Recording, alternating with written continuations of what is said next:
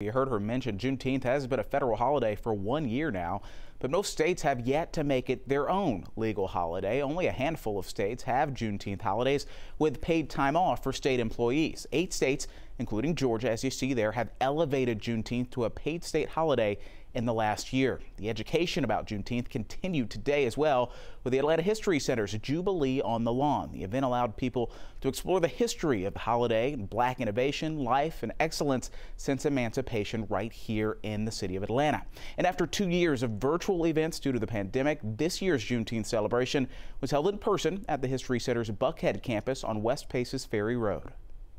As we look to connect people, history, and culture, this part of African American culture, about Juneteenth specifically, is so important.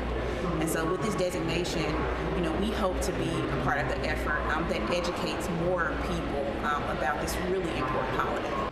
If you'd like to check out the Atlanta History Center, it is open Tuesday through Sunday from 9 to 4.